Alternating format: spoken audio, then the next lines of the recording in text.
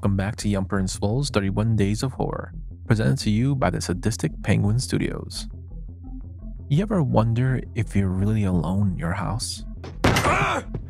Art, I don't want to alarm you, but there may be a boogeyman or boogeymen in the house! Today we're going to dive into the supernatural psychological horror film 2001's The Others.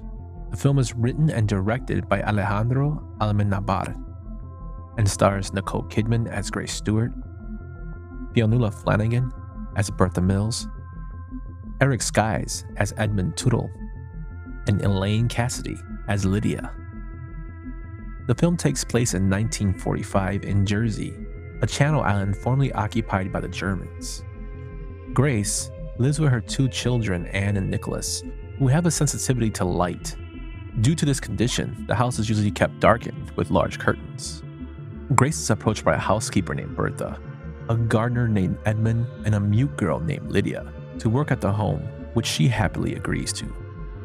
As time passes, the children, most notably Anne, claim to be visited by a boy named Victor.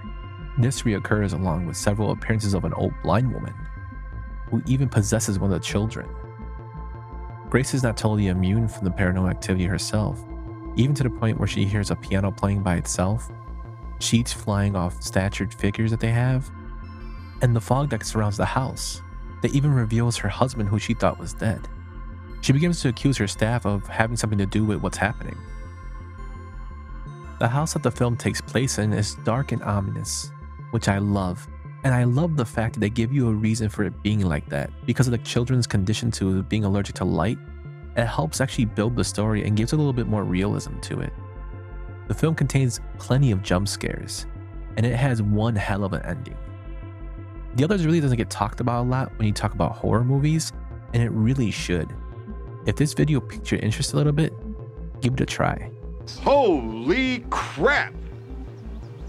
You are creepy as shit. Thanks again for watching, and we'll see you again tomorrow.